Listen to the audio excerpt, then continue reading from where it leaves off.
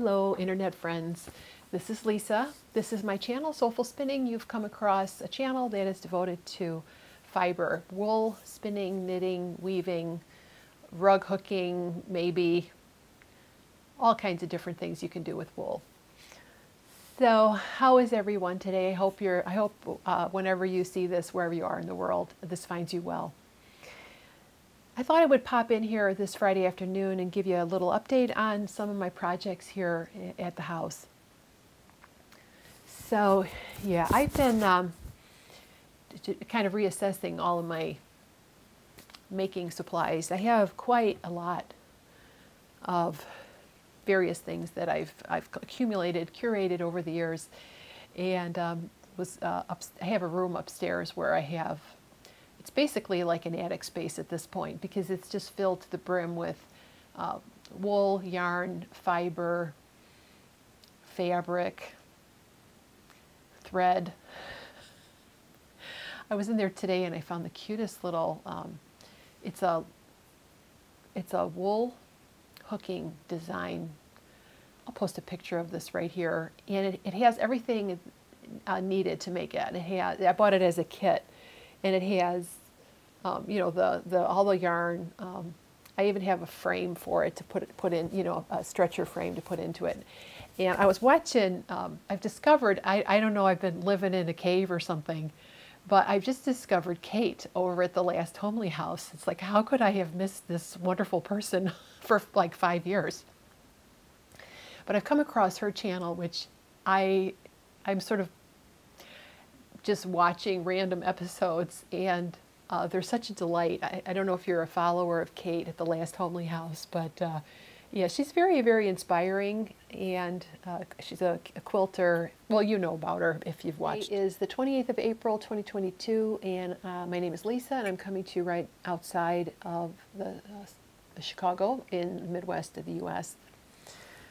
So I actually have a lot to show today because I didn't podcast last week because I've been normally putting up a video every Saturday night here around, you know, between 6 and 8 Central Standard Time here in the States. But last week I took a break, so I have actually quite a bit to show you today. So where shall we begin? Finished skeins. I'll show you my skeins over here. So I have a few finished skeins of yarn. This first one is my Black Welsh Mountain. If you watched my Spin Softly video, this is what I was spinning. I was trying to learn the one-handed method of spinning. And this came out really extremely lofty, a lot of air, and it came out quite thick. I would say it's definitely a worsted weight, but it's woolen spun. So I'm finding that with woolen spun yarn, you can knit it at a variety of gauges because it's so filled with air. It's more flexible in terms of gauge. So yeah, so that's my Black Welsh Mountain. It's really, really squishy, and of course the color is just beautiful. It's this beautiful, dark, natural black. This one you've seen before. This is my Clador wool or Irish wool that I received from Susan from Wild Cottage Craft. I think I talked about that skein of yarn in another episode. And then this one is North Ronaldsay, and this was also spun woolen. I wasn't quite able to do a completely one-handed draw on this one, but definitely a long draw. It's beautiful soft gray with little black fibers, probably from the outer coat. So North Ronaldsay is a dual-coated sheep that lives on the island of North Ronaldsay. But I think they take them. I think they're found in other places now in Scotland. So I've got quite the collection here of 3 naturals. So I've got these 3, and then I did spin up. In my last video, I demonstrated how I plied from a plying ball on a spindle, and I made a tiny skein of this fin wool And I have to say it's a little bit overplied in parts. I find that when I ply on a spindle, I get more plying twist. But some of it's not overplied, but some of it's definitely overplied. So that's a little bit of fin wool, and this is part of a fleece I have.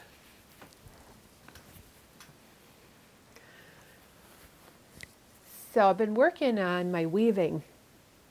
I have a 25-inch shocked flip loom. It's a rigid heddle loom. And I have on there what I told my husband is the never-ending warp. Because, let's put this over here. I had warped this up probably December of 21, maybe. I know it was during COVID because I was talking to my family via Zoom instead of actually getting together for the holidays. But I'll be darned, I cannot get to the end of this warp. So it's quite a long piece of fabric. The warp is made out of, it's this beautiful, I'll show you what I'm weaving here. So this is the yarn that's the warp, and it's Barocco Sesame.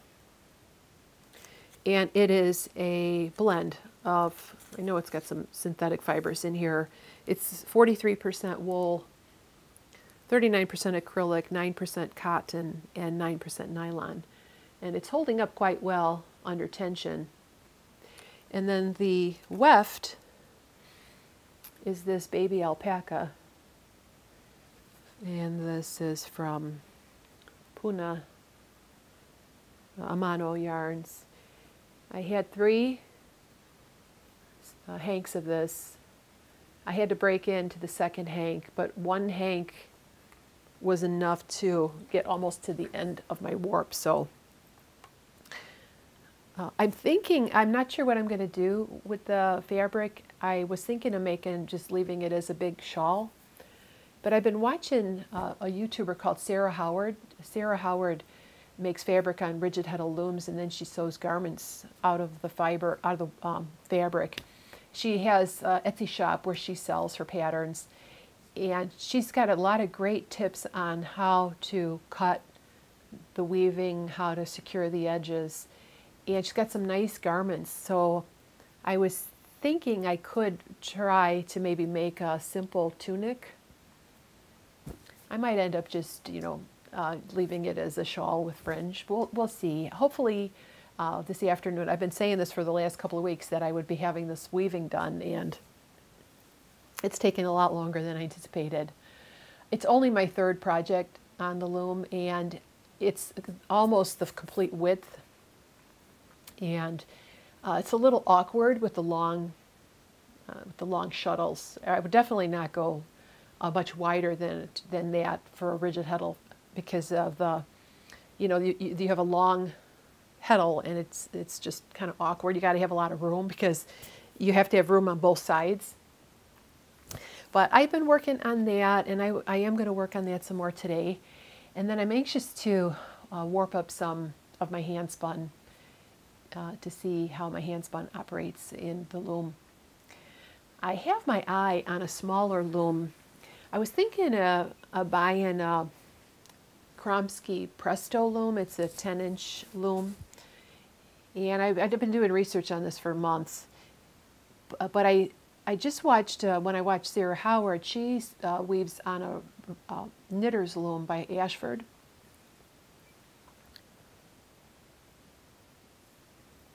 She has a 20-inch, but because I have a 25-inch loom right here, I think I'm going to go with the 12-inch. And I like that, number one, it comes completely finished and put together. It comes with a carry bag. And I was going to get the variable dent. So a rigid heddle, here I'll show you what a heddle looks like if you're not a weaver. So this is a heddle. And this is the size loom that I have. You can see it's pretty long. And you can get reeds that are variable size so that you can warp different thicknesses of thread. But I decided for a 12-inch loom that's probably not the best idea, and so I just went ahead, and I think it comes with a 7.5-inch, it's ends per inch, which is good for like worsted weight. And then I also purchased a 10 DPI, dense per inch.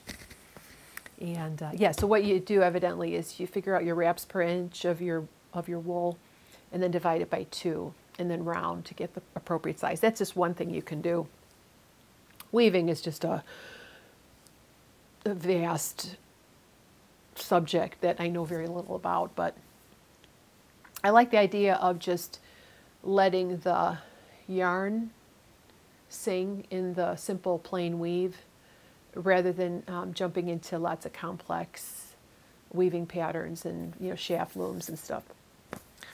So yeah, I'm pretty excited about that. I found a video on YouTube where it's called hybrid warping, where it's a way to warp your rigid heddle with a warping board. It's genius. I'll post the link. If you're a rigid heddle weaver, you might be interested. I'll go ahead and I'll post that link in the description. Everything I talk about today will be linked in the description. So yeah, so that's been my weaving. All right, so the other thing I've been working on is the sweater. Like my husband says, this colorwork sweater is a long-term relationship. It's not a short-term relationship. I had spun up a sweater quantity of course now I'm all tangled here, but we'll get that sorted later, right? I had spun up a bunch of California variegated Mittens, CVM. So CVM is a type of Rommeldale. Rommeldale is a purebred sheep, but its origins are Rambouillet and Romney, I think. So I am knitting the Arboreal sweater. I don't want to lose my stitches here. By Jennifer Steingass. Here we go. And here's my progress. I had to rip back almost 2 inches because I was I think I was watching Kate at the last Homely House, and I just was like knitting away, and I didn't read the chart correctly. Luckily, I only had to rip back, like I said, a couple inches, and painstakingly pick up all the stitches. Well, I really wanted to cry when this happened, but I figured, oh no, this is just a good opportunity for you to learn how to make corrections in color work and pick up, and more time with my hand spun. So I got over it and I continued. But here's my progress so far. It's really pretty. I made a hat out of this pattern. I don't have it with me at the moment, but you've seen it if you've watched the last couple episodes. And I know that this is going to block out into this very nice velvety fabric. So what am I knitting this out of? This is my yarn.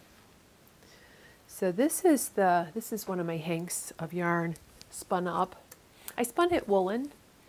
I think I used my double treadle. And this is what the wool looked before. I still have some of the fleece left over. So it's this beautiful, you can see it's beautiful chocolate brown, and it's spun up into a really nice uniform color. And it's knit. There was my tummy growling, and yeah, I'm really enjoying the spin. So the other wool that I'm using is another fleece. This is California variegated mutant also. And this was the before. This is the ball I'm working from. I had one hank of this, and it has been enough to knit the whole hat that I made, and it's enough to make the color work. But I was worried that I might run out. So yeah, I dug this out of my stash. This was an uncoated fleece, and it was a little dirtier than, say, a coated fleece, so it was a little more work to process, but This is what the bat looks like. I'm spinning up another couple of ounces because I was worried I might need more. Luckily, I don't need more, but yeah. So here's a bat from this wool. And then here's a bob, and I have 1 ounce already spun up. And I was trying to match up the gauge. So I have a default. My default is pretty much a 2-ply DK, you know, light worsted DK for the most part. So yes, from fleece to yarn to finally a finished well, it's a progress. I hope to get this done soon. Of course, I was stymied with my mistake. I got really was very hard on myself for making that mistake, but then it's fine. So yeah, so that's my hand spun. Just so satisfying. So what else has been going on around here?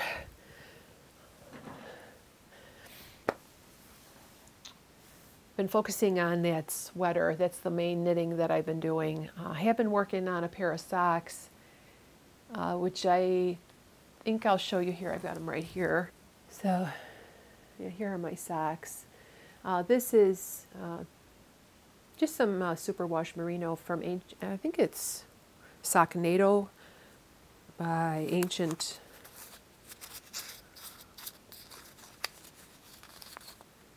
Arts. In the colorways, the bee's knees, and then I've started the other one because I like to sort of knit them simultaneously on a 2.25 millimeter needle, cast on 64 stitches with a German twisted cast on, and now I'm knitting the leg of this one. But yesterday I was working on the cuff, and I'm like, okay, I better just this one is ready for the heel flap, so. We were watching TV, so we're binge watching Vera. I think we're in season 10 maybe. So I'm separating the stitches on the 4 needles because I work with 4 needles for the work and the 5th to knit. And I only had 60 stitches, so evidently I couldn't count up to 64 when I cast on. But I just increased to 64 for the leg, and I think it'll be fine. So yeah, it was my week for making mistakes. So yeah, I think I'm becoming a sock knitter, which is pretty cool.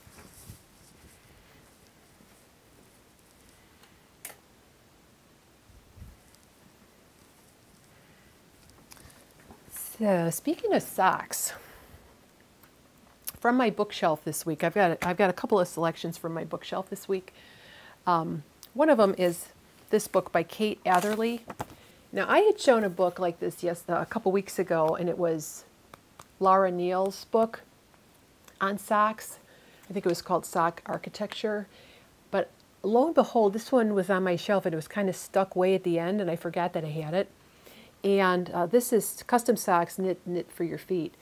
And another really excellent book on the details of sock knitting.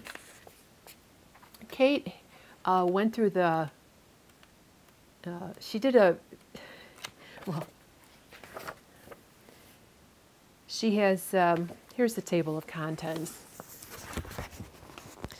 on sock sizing, how a sock is supposed to fit. She talks a lot about negative ease, and that's something that I really was not that attuned to, like specifically how much negative ease. And so she's got information in there about figuring out how many stitches to cast on in various gauges. She obviously loves data because she did a survey to do all these different measurements of people's feet, and then she averaged them out.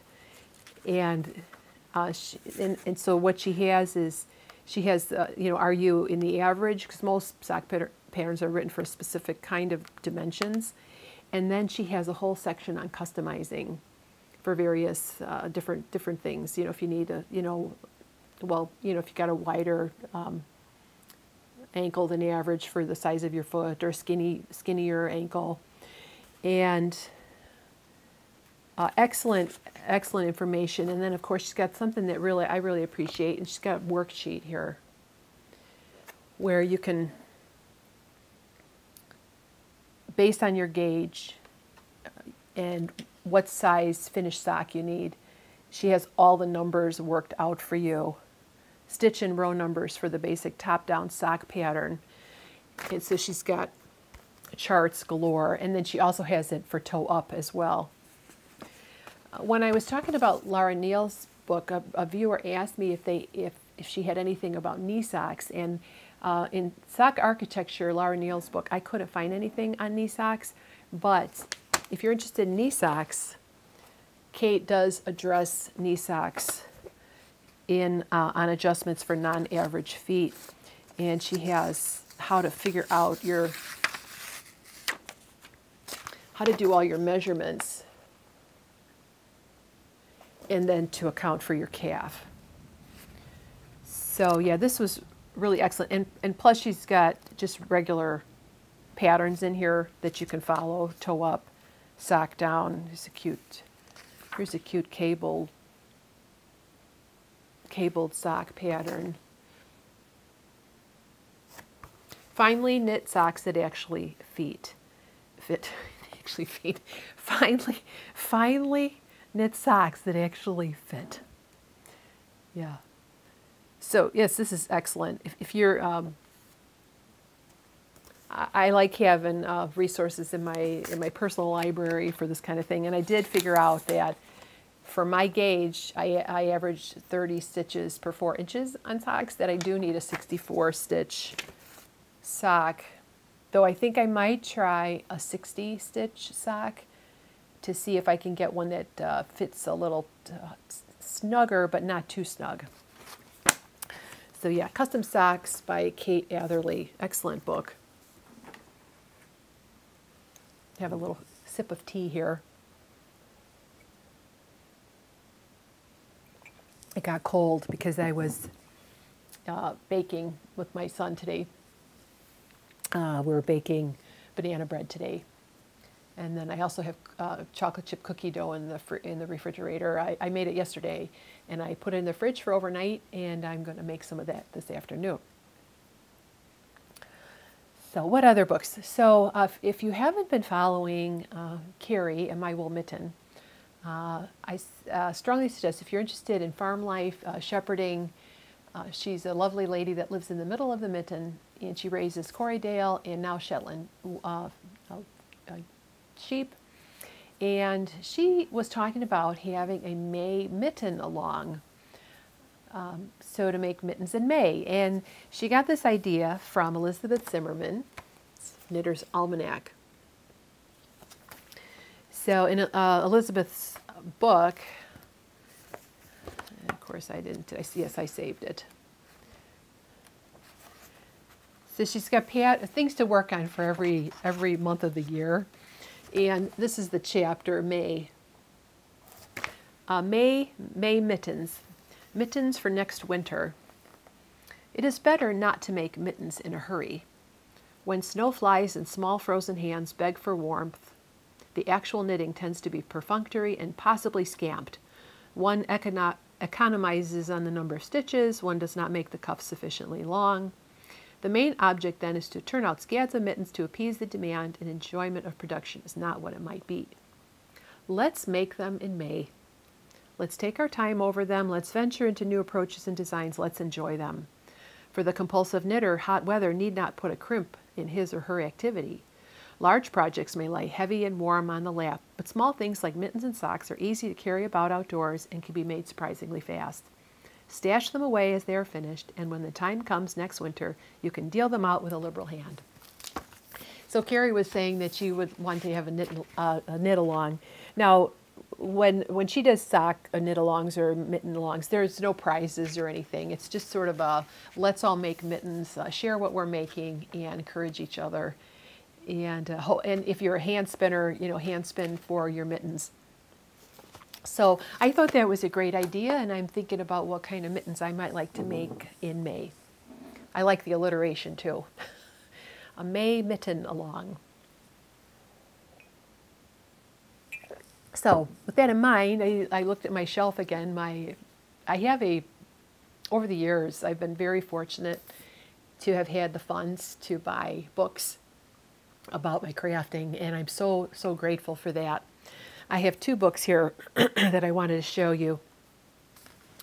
By the way, I'm not an affiliate for Amazon or any other vendor. So I usually, if I do reference the book in the description, I'll usually try to find just the publisher's page. I encourage you to buy books wherever you feel comfortable buying books. So I'm not hawking the book or anything, and don't feel like you have to go. You don't buy it or anything. Maybe your local library can get it for you, etc. But this book's called the Mitten Handbook. And the Mitten Handbook is an everything you need to know guide for designing and knitting customized mittens from start to finish.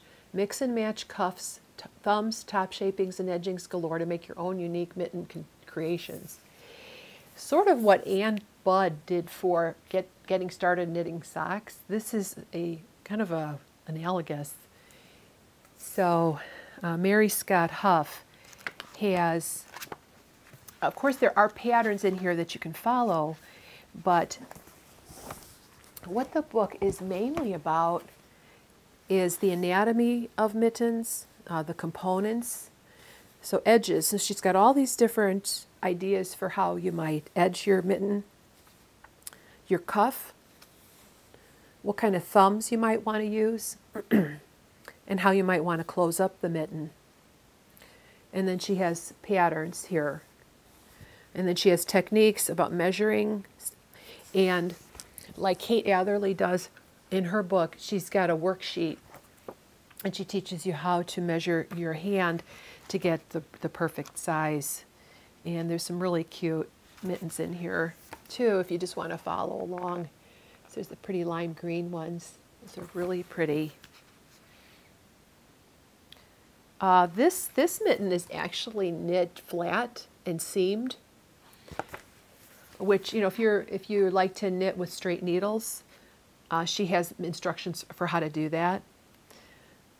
She also has little wristers.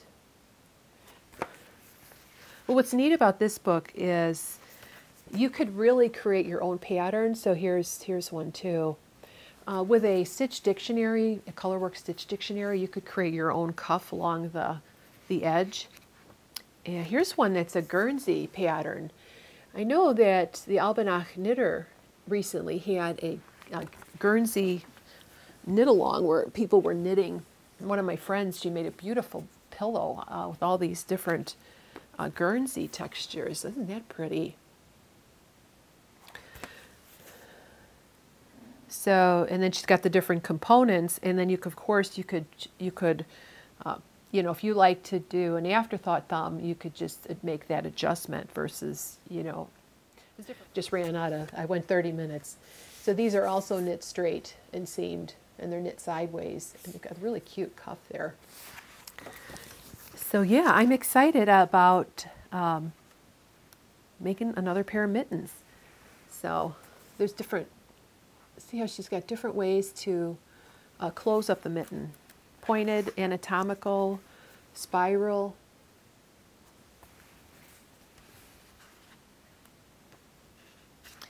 I mean, look, it's like, it's analogous to the sock book. It gives you all the different options, but I think mittens are a lot easier to make than socks.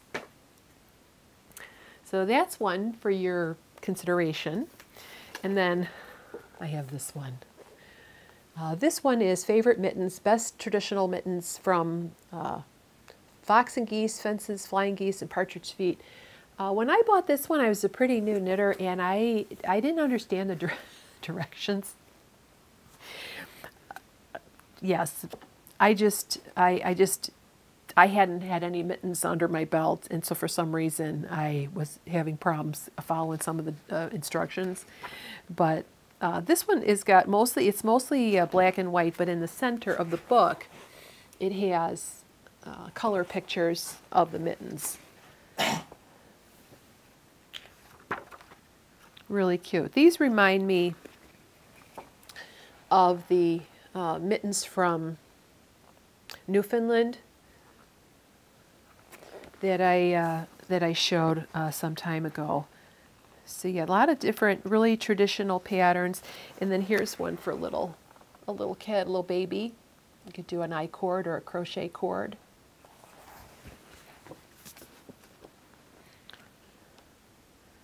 Yeah, really charming. This definitely reminds me of pattern watch cap to match your mittens. So it's got a recipe. So most of it's in black and white, but then you have your color pictures in the inside. So yeah, I'm going to look at this one too and see if I can get some ideas on what I might. Maybe I'll make more than one pair of mittens in May. May mittens. It's got instructions in here on how to do a thrummed mitten, where you stuff it with roving to make them super warm and toasty. So yeah, so there's just a couple of books on mittens that I thought I would share with you this afternoon. All right, better wrap it up here.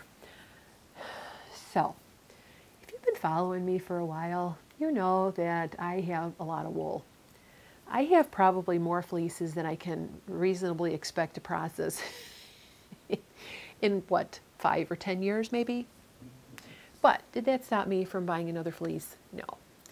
As the quote, the shepherd said this was her favorite quote of the season. Do I need more wool? No. Do I want more wool? Yes. So I had the opportunity to purchase a Corriedale fleece from a favorite shepherd. Really need a fleece like I need the proverbial hole in the head.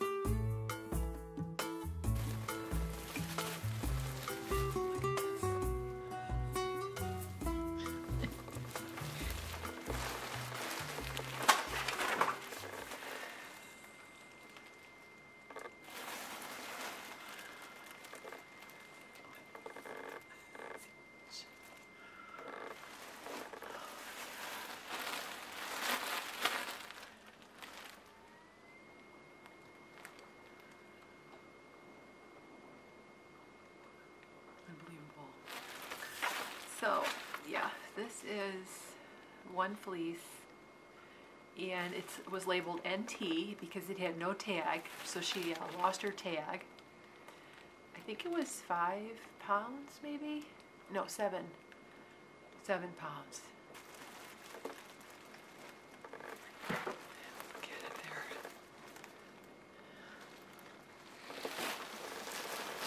I don't have the space. I don't have the space today to open it up. Usually I take it outside on a couple of big towels and spread it out. It's about in the upper 40s, about 50 degrees today. So I laid it out here on this side. You really can see. It's kind of cold today, but I want to see what it looks like. Oh my God. All right, I'm gonna look at this. You see that? Can't see through there, I don't think. So yeah, this is coated fleece is a thing of beauty. I mean, this is dirty. This is unwashed. Unreal. Well, I'm pretty good at estimating a pound. I took my fleece, which is here on the floor in my laundry room. You can hear my washing machine. And Yeah, this is the dirty fleece, here, unscoured, I'll say. And then here is a pound with my, kind of my crude scale. In my sample, I got a yield of 70%, which I thought was pretty darn good. So yeah, I don't normally weigh my fleeces. You know, I just wash it and work with it because I always have so much of it that I don't worry what my loss is going to be. But if I was given just a pound of wool, maybe I would, you know, pay more attention to yield and everything. Yes, here it is in all its glory. So yeah, I'm going to put it in a mesh bag and give it a scour.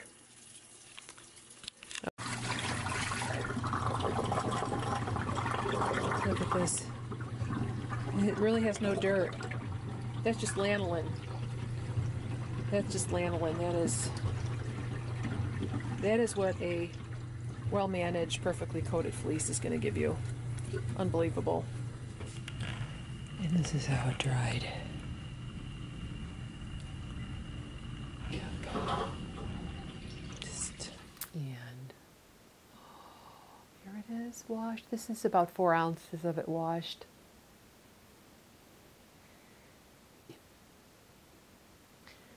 I took it outside. It was a sunny day. It wasn't too cold out. I took it outside, laid it out on a towel. And I'll insert some pictures here. This fleece was just right under the coat. There's no, I mean, I couldn't find any veg matter in it. It was so pristine, so clean. And this is how the, yeah, it's like going to blind you. You know, put sunglasses on. These are how the nests are turning out. It's medium fine. I think I have a raw lock here. Do I? Yeah, I do. I happen to have a raw lock here. Who doesn't have a raw lock just sitting on their desk, right? So this is the raw lock. And most of the fleece just has this beautiful French fry crimp, about 4.5-inch staple. Washed up beautifully, beautifully white. Let me show you a lock after. So yeah, before and after. I sent my friend a picture of the fleece, and she goes, so you bought washed fleece? I'm like, no, honey, this is clean. So yeah, I've been working on this. I took some numbers. I just grabbed a bunch of it and I weighed it, and I found that after the washing, I had a 70% yield. So that means I lost 30% of the weight to lanolin.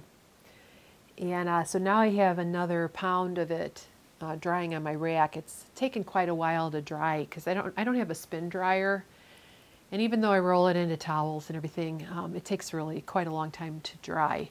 But isn't it just like, what?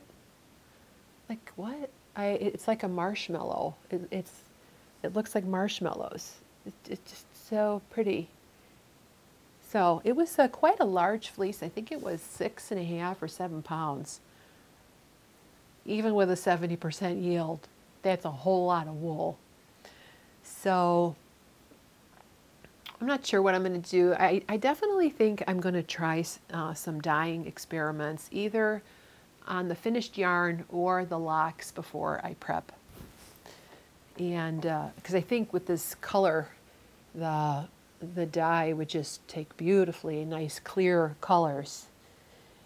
And yeah, it's very comforting to have wool in your hands, as you wool lovers know very well. So yeah, so that was the new that came to me, and I was feeling a little, you know, you're feeling a little down, just go and just start playing with your wool. I put it in a mesh bag to wash. And yeah, highly recommend. I love wool, and I have plenty of uncoated fleeces, but you know, a coated fleece from a reputable breeder, you just can't go wrong. So yeah, what else has been going on? What else has been going on? About 3 or 4 weeks ago, I showed how I made some combed blended top on my hackle. And I spun that up on my Ashford e-spinner, and I'll show you the result.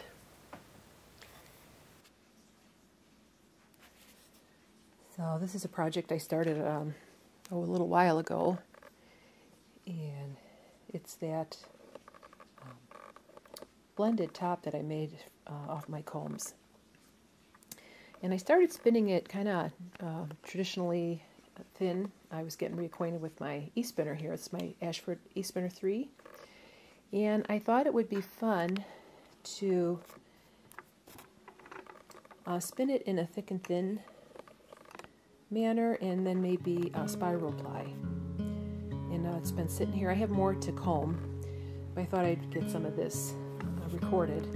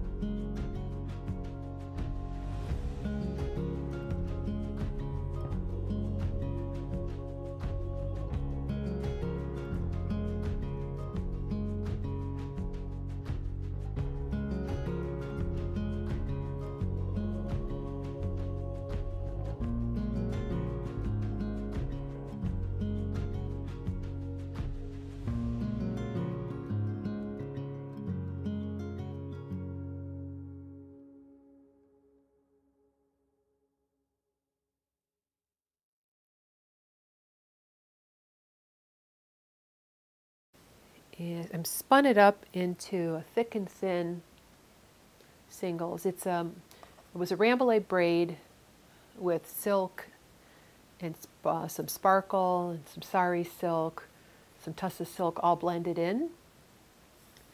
And what I'm going to do with this is I'm going to thread ply it with this cone of silver thread. And I think I have thread plied with this before. It's not super strong. Like if I pull on it really tight, it will break. But I'm going to spiral ply it. And I've got more of this fiber to process to turn into a blended top, but I thought it would be interesting to see what it would look like spiral plied. And one of the things I do to prevent losing a ton of twist at the end of the spin, you can see I don't have very much twist there, I'll ply back the last little end, and then that prevents a lot of the wool from untwisting on the bobbin. So I'm going to work on that. And so I had a bunch of combing waste from those blended tops, and I mixed it with some Polworth top that I had in my stash. I think I added some alpaca too, and I think I added a little bit of silk to the drum carder, and I made these, I'm calling them Spring Sky or April Sky batlings. And like kind of like little, like Inglenook Fiber has her little stickle bats. And this was the waste, mostly the waste from that was left on the combs. And so far, I am spinning this on 3 of my spindles here. So this one is True Creations. This one is from Crivelli, and this one is from Vermont Spindles. And I'm just spinning it into a thick singles that's going to make a nice bulky yarn. So I'm anxious to try my hand at weaving with some of these more, you know, thick and thin type yarns. So I'm working on that. So you can see I've got a lot going on here. All right, I think that's all for me today. Sorry if I feel a little disheveled today. Feeling just a bit poorly. Yesterday, I think I kind of overdid it yesterday. I'm trying to clean and dust and clean bathrooms, and you know how it is. But yeah, I hope this finds you well. Yeah, I hope that you have a good week, and I hope to be back next week. What do you think? Those of you that have stuck with me to the end here, I've been watching a lot of The Last Homely House, and I love how Kate just sort of takes you along with something that she's doing. So, you know, let's say I get off the camera and I start combing wool and making fiber nests and, you know, sitting in my wheel and spinning, and then she just chats to the viewers and just kind of brings you along with her making journey. I think it's so, it's sort of comforting and really pleasant to watch. Would you be interested? And not that I could ever compare. I mean, you know, I live in a totally different place of the world, and, you know, I can't really, what do I want to say? You know, even though I don't live in the north of England and have a wood stove and, you know, an extensive garden, I just live in, you know, a modest house in the suburbs of Chicago. You know, I sort of represent an everyday kind of every woman, right? A woman of a certain age who likes to, you know, make things. So do let me know if that kind of video might be of interest to you. I'm getting my sewing machine ready. I'm almost ready to start sewing again. I want to make a quilt. Would you be interested in coming along and seeing my journey in those things? So rather than just, you know, having a sit down like today. So yeah, let me know your thoughts, and I do hope you're well, and I will talk to you very soon. So bye, friends, for now. We'll see you next week. I think they turned out okay. They're chocolate chip cookies. But we don't get to have one until we take our walkie. Are we going to go to the park? Want to go for a walkie and get your leash? Of course you do. Oh. You're such a good girl.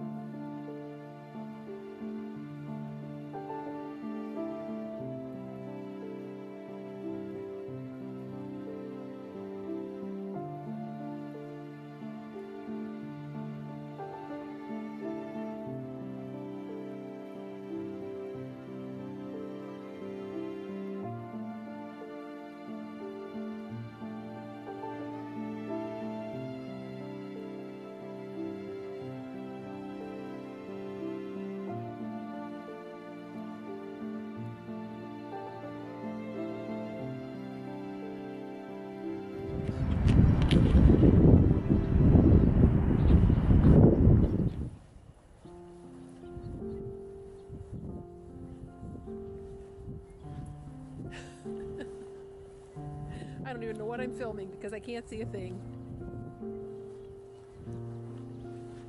Check it out later. Yeah. A lot of dandelions.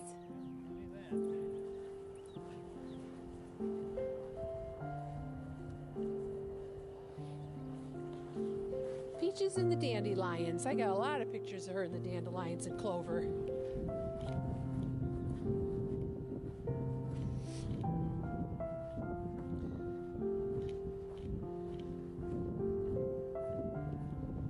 She knows. She's always waiting for us.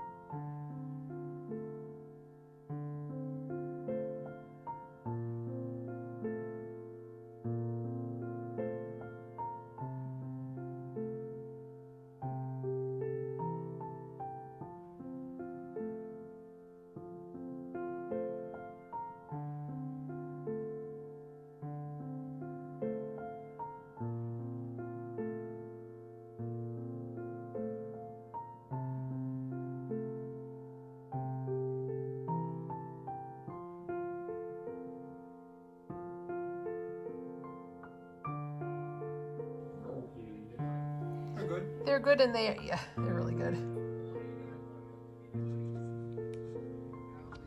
Here. Can you sit?